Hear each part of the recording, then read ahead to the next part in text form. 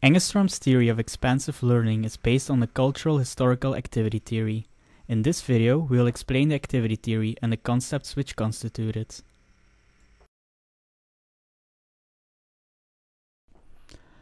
A number of psychologists helped develop the theory from individual learning to the point of inter-organizational learning.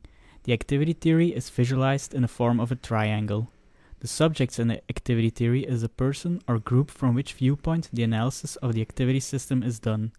Take for example this doctor, who works in the neurology department of a hospital.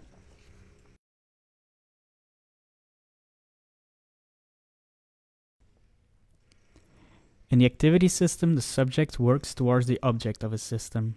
This object is a raw material or problem space at which the activity is directed and which is transformed into outcomes. In the case of our neurologist, the objects are the patients and their illnesses. The outcomes of this activity will be to cure them or to improve their health. To transform the objects into outcomes, the subject will need help of instruments, which can be tools or signs. For our doctor, this can be his knowledge of the brain or his know-how of surgical interventions, but also the operating tools and the operation room. Then there is a community in which the activity takes place. This community consists of members with the same object. In our hospital, the neurology department is a community for the doctor.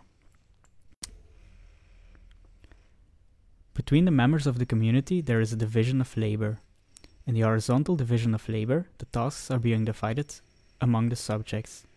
The vertical division of labor is directed towards power and status. In the doctor's case, the horizontal division of labor can be a divide of different patients over the different neurologists in the department. The vertical division of labor will be that the nurses take care of the patient's basic needs and basic medical treatment, while the doctors perform the surgery. Finally, the activity system has its own rules. These rules are procedures, norms, and conventions that make the members behave in a particular way. In the hospital, one of the rules is that you cannot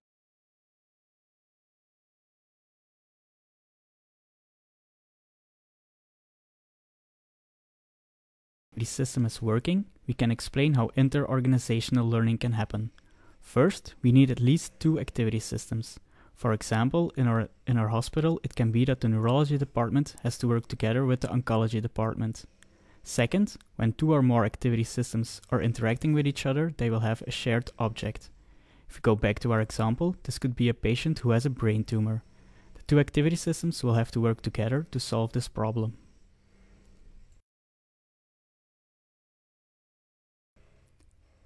This concludes the end of our video on the activity theory. We hope you enjoyed this video and we hope to see you soon.